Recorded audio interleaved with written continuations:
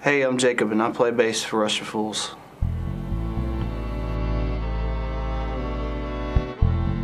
At 12 years old, I had my first sexual relationship, and that's young.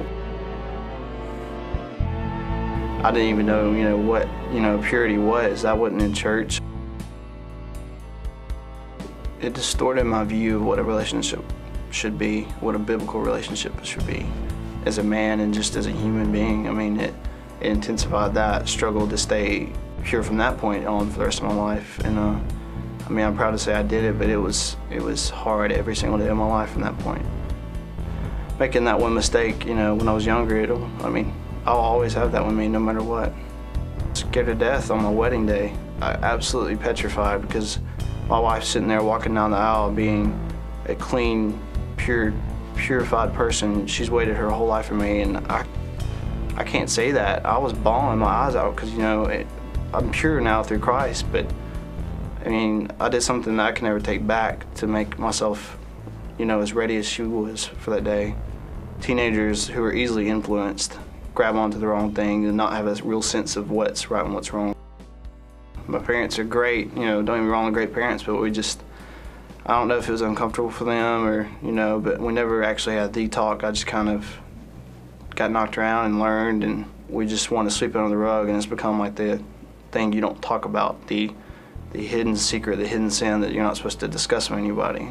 It's a bad word, and this is something you don't do. No, sex is a beautiful thing, absolutely.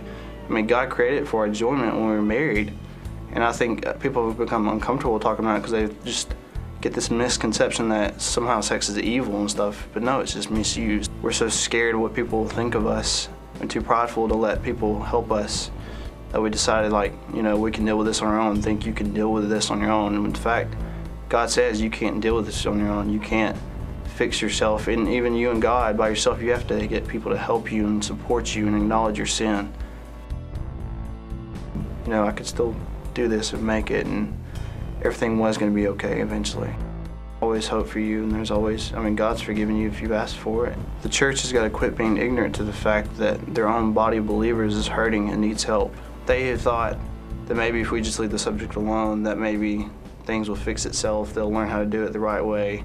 When truthfully, the only way to ever teach them how it's properly done is to come right out front and say it and have talks with them and show them, look, this is the biblical way of having a relationship. This is the biblical way of talking about things.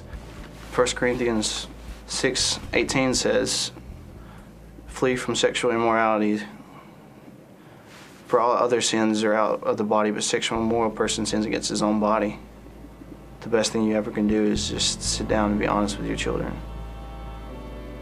I'm Jacob Chestnut. I play bass for Russia Fools, and I'm so blessed to be with Freedom Begins Here.